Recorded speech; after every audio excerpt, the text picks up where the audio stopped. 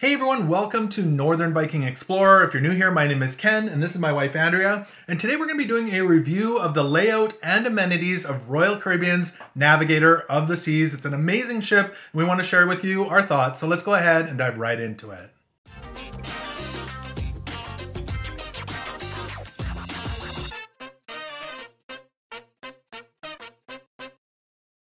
So Andrea, let's dive into the layout and amenities of the Navigator of the Seas. Now, I really love this size of ship. It's just under 4,000 guest occupancy when it's full. And I find that this is big enough that it offers a lot of amenities and venues. There's lots to do, lots to see, but it's easy to navigate. Some of the mega ships can be harder to find your way around or there's so much to see. This I find easy to get familiar with really quickly. It's not overwhelming how big the ship is, even though it is quite a large ship. It also has a special place in our heart because our first cruise was on the Mariner of the Seas, which was the sister ship to this one. So I was really excited to go on the Navigator just to bring back some of those fun memories. But you're right, more of an intimate experience, even though it is a large ship. It has a very classic cruising feel to it. But I think we should start up at Deck 14. And up on Deck 14 is where you find the Cosmopolitan Club, the Suite Lounge, as well as the specialty restaurant, Izumi's. Yes, and you'll also find access to the escape room up there as well. So if that's something you're going to take in, you would access that up there. So let's talk about the Cosmopolitan Club. Yeah, in that area, it's quite a great place for some views and it's comfortable up there. It is. There's lots of couches and you can tell that the venue is set up so it's taking advantage of the view. You can see the pool deck area, you can see the ocean. The chairs are set up so that you can sit along those beautiful windows and enjoy the views. There's a lot of people reading, a lot of people playing games. Yeah, it's definitely a relaxing area and we didn't go there till later in the week. But it was definitely beautiful. If you want to, I don't want to say a quiet place, but more of a relaxing place, it might be a great option for you. It was lovely. And then we'd already mentioned Izumi's is up there and the Suite Lounge is up there. So cool place. Yeah, the only wish that I had actually for the Cosmopolitan Club is a small wish, is when they do hold some of the different activities up there, it would be nice to have a projection screen. The venue is really created to take advantage of the views. And so when they do something that everyone's turned in watching, it's a little difficult to see. Yeah, so we went up there for the towel folding demonstration and there was definitely a struggle for everyone to see the towel folding demonstration. So that probably could have been held in a different venue, but it was definitely a nice place. There is actually a bar up there as well. I don't know if we mentioned that, but awesome place to hang out. Beautiful. Yeah. Coming down from there, of course, is the pool area. Or actually, I shouldn't call it the pool area. The water slides, FlowRider, so kind of a pool. We'll get to the main pool area in a moment. But at the aft on Deck 13. Yeah, so that's where the rock climbing wall is. And then the outdoor sports court. Which is really cool because they hold lots of different activities and fun things to do there. Yeah. Pickleball, dodgeball, basketball, all that kind of stuff was Lots there. Lots of different things going on. Really nice big sports court and it's well used. It is. Yeah. And good size. Bigger than definitely some of the ones we've seen on other ships. It's not like the Ovation where it's massive indoor. That's true. But for an outdoor one, it was a really good size. The slides, now we didn't go on them this time. It just didn't work out. I mean, we could have found time, but it just didn't happen for some reason.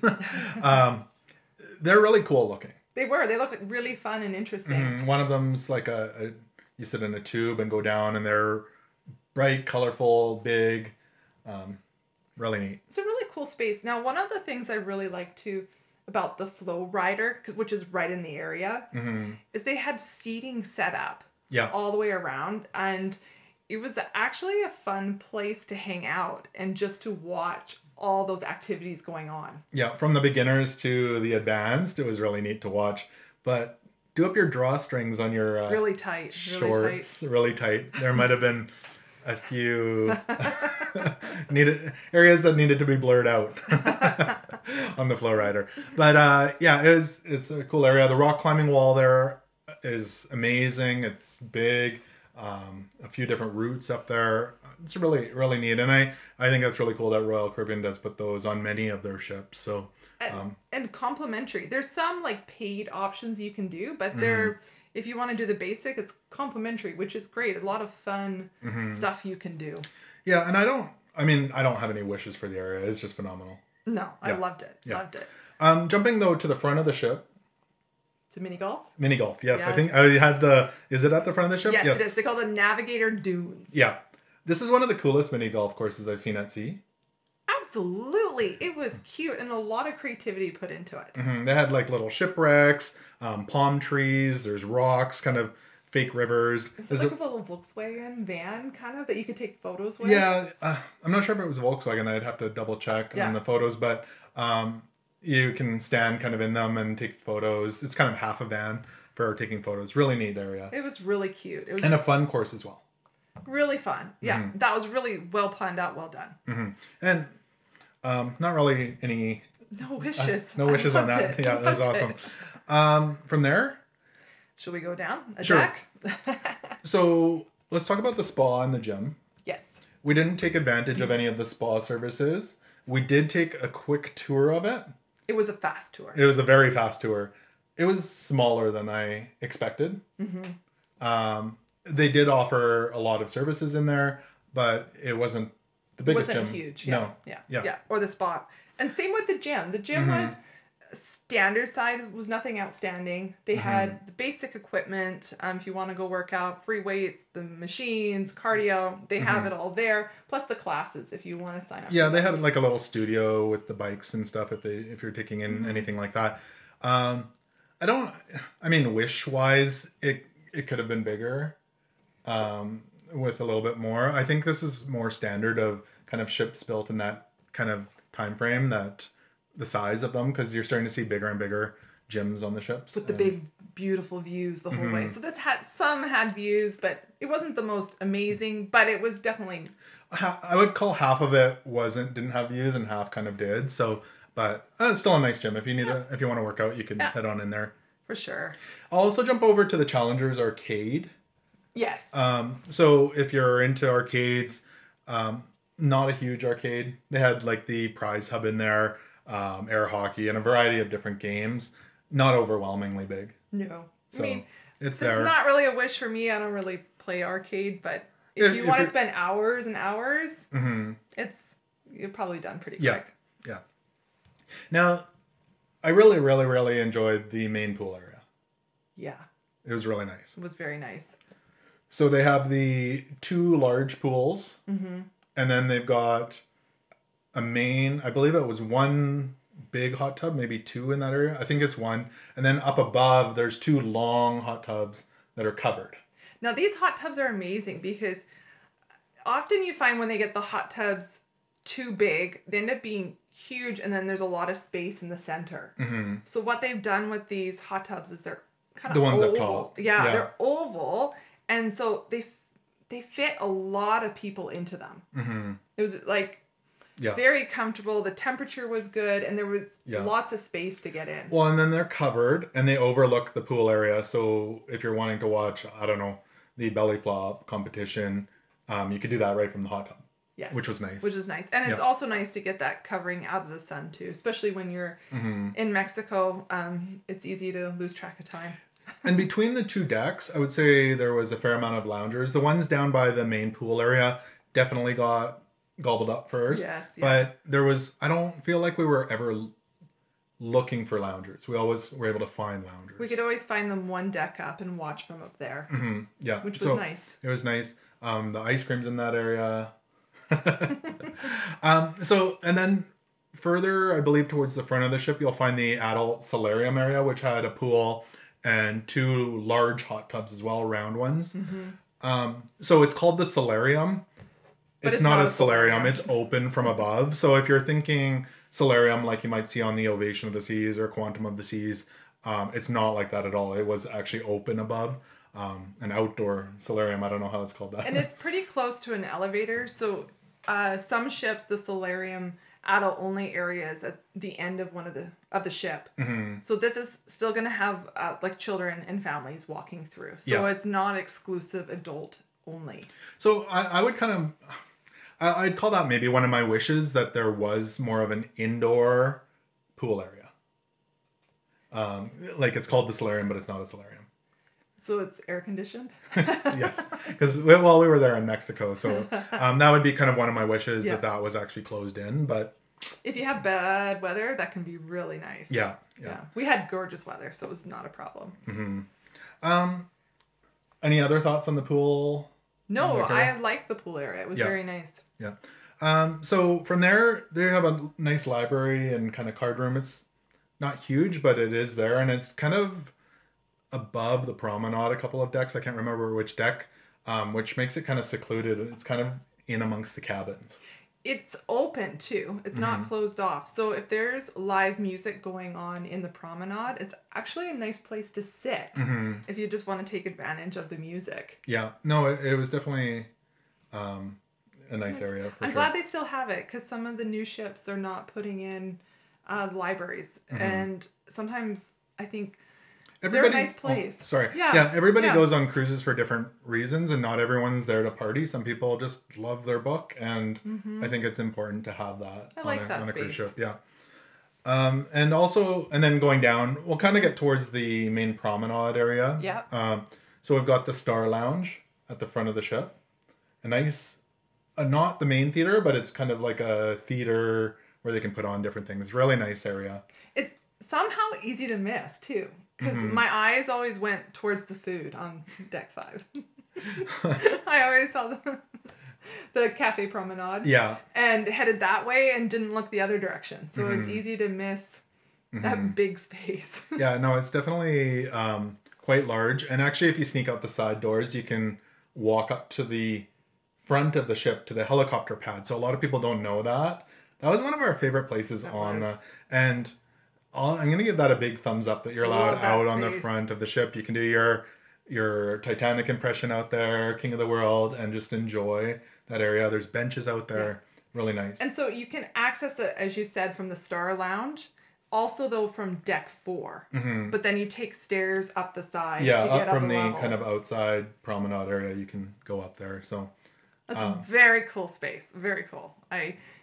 That was an awesome space. If you want to look for dolphins or watch the birds, there's lots of birds. I don't understand how all those birds get way out in sea where they came from, but they were there. They were there.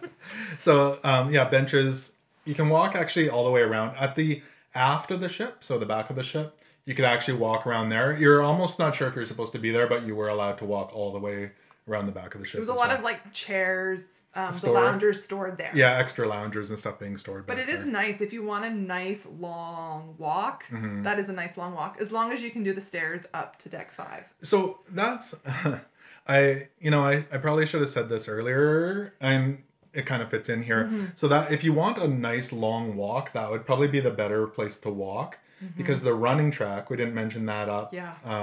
So it's up on the deck. One up from the pool. So where those hot tubs are. Yeah. There's a running track. It is, I don't want to call it short, like it is a medium-sized running track, but the loungers kind of go right up against it. So if you're trying to run... You're running right past the hot tub. So you're going to have people in your way. Especially if you try to use it in the middle of the day. If you're going to use it early in the morning. I did go out there one morning early, and there was actually quite a few people using it. That's the time of day to be using it. But if you're trying to run there in the middle of the day or the evening or early evening, it's probably going to be a struggle. Expect that people will be in your way. So I think that would be one of my wishes, is when they build these ships, and I mean, it is what it is on a ship of this age, but that they build them where they don't interrupt people sitting around the pool. Yeah. So. A little less conflict there. But back down to the promenade area. So the Royal Promenade, we'll come back inside. Yes. I love these areas on Royal Caribbean ships. So the Royal Promenade or the Royal Esplanade, those sorts of areas. It's just it gives you that kind of shopping center kind of vibe. The stores, the food, the music. There's a lot to, entertain you inside. This one actually had cabins that looked out over it as well. So there's cabins that overlook the promenade. There's actually kind of a bridge in the middle where they do parties on there. They'll do dance parties inside in the promenade. So, funny. Yeah, it's just a fun area to enjoy. And close by the elevators, Mm-hmm. they have little cutouts that you can stand and watch from above down onto the promenade. Yeah, from higher decks. Yes. Yeah. So which is kind of cool. If you don't want to be in the midst of the party, Mm-hmm. you can go a few decks up close to the elevators and you can stand and watch from up there. Mm-hmm. So maybe we'll point out a couple of our favorite spots on there. Mm-hmm. Then I do have kind of a wish for this area too. Okay. So Playmakers, kind of like the sports bar there. Really cool area. It's right across from the Cafe Promenade. Is that what it's called? Yes. So many names. Trying to remember everything. They had really neat things. So first of all, at the back, there's a kind of a private lounge thing, and I don't... it's a room. I think if there's a lot of people, you can kind of request to use that area. Okay. But one of the coolest things in this area is they had foosball tables. They had table shuffleboard. Mm-hmm. Did they have a pool table? I can't remember. I don't remember. But I feel like there was retro video games. I feel like it was Pac-Man or Miss Pac-Man or something like that. So a really neat area. Mm-hmm. And the foosball and the shuffleboard were free to play. I thought that the foosball cost money because it had the little place to put quarters in. But it was free. It was free. Yeah. So that was fun. Mm-hmm. And then there's tables there, and you can order drinks and stuff. And TVs area. And stuff. Yeah, really nice area. They had sports playing, and it was a nice, fun environment. Mm-hmm. And we did play the little shuffleboard, even though we don't really know how to play. We tried. Should we talk about the Cafe Promenade across the way? Yeah, so the Cafe Promenade... so on other ships, you might see like Sorrento's and the Cafe Promenade. This is kind of all incorporated into one. So you'll get the pizza, that sort of thing in the Cafe Promenade. But it's really handy there. There's a nice little kind of room in the back that's quiet. Yeah, it's when you walk in, if you go to the left, there's an extra little section. And halfway through the cruise, people start to find it. But the first half of the cruise... we would be the only ones sitting back there. Yeah, even though the rest of it was busy. You could still hear the music and everything, but you could sit back there and have your space. So it's kind of nice if you peek around the corner. Mm-hmm. Yeah, no, nice little area. They had, coffee and teas you could grab there as well conveniently. Mm-hmm. You could purchase ice cream or specialty coffees in that area. And Cafe Promenade, just snacks. Nice area to stroll, listen to music. In the promenade as well, they had a barber. Yes. So, or I don't know if it was officially called a barber, but at least a place you could go get your hair cut in different stores. Now they did have, let me see if I have the name of it. I don't have the name of what the store was called, but the store where you get your logo wear from Royal Caribbean. Yeah. This is where my wish comes in. Okay. It wasn't the best logo wear and like the... logo wear, clothing kind of stores, souvenirs, other than like jewelry and like fragrances, like it seemed really small on the ship. And that seems to be a common thing. We often feel like they could offer more. Mm-hmm. They could do more. Well, some ships I've been on, I can browse through those stores for like half an hour. This one I was done in like 2 minutes.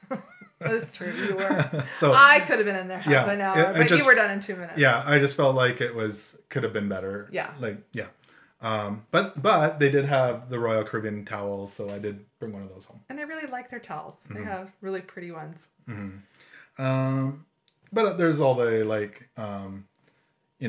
fragrance shops and the liquor store, that sort of thing on there as well. Yeah. Do you want to keep going or? Yeah, we should maybe drop down a deck because I think we go down to deck 4. It kind of continues that shopping feel, but there's a little less of it. So down in deck 4, you're gonna find the Royal Theater at one end, and then you'll also find, I believe, the Schooner Bar is down there. Yeah, which is also a nice venue where they hold some of the activities during the day. Well, they'll do like trivia and that sort of thing in there. It's a very nautical vibe in there. They've got a piano, like typically with like ropes and different things, making it kind of a nautical vibe. And they do host stuff in there, so that's nice. Should we jump? Let's talk about the theater. Okay. So the theater on this ship is your classic theater. The kind of theater that, in my opinion, should be on every cruise ship. Absolutely. It is big. we never had to fight for a seat. No, there was a lot of seating in there. There's upstairs and a downstairs. It's tapered, great views. Very few seats had bad views. I could sit anywhere. Mm-hmm. And a big kind of raised stage, traditional stage with the curtain and the whole thing. Really enjoyed that. I like that. And I like that you can go to the show and not feel stressed. Some of the theaters are so undersized for the ship. Yeah. This is nice. Beautiful. Yeah. And even when we showed up closer to the shows, this might not be on every sailing, but there was lots of space available. And our sailing, I think, was pretty much full. So, yeah. It was really nice. Yeah, no, for sure. So, yeah, the Royal Theatre, awesome. Let me have a look here. I know a highlight. Okay. You can easily miss it because it's on deck 4, so it's out of the way of it. But they have a full Starbucks. Oh, yeah, yeah. And so if you enjoy your Starbucks, not just serving Starbucks, but actually Starbucks, they have it.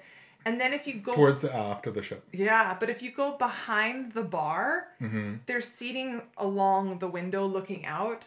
And there's also plugs under all the seats in that area. So if you want to be on your phone or a computer, it's a great, quiet place to sit. Yeah, right behind the Starbucks. And I actually saw quite a few staff members from the ship sitting back there. I think it's the quiet place to go hang out because...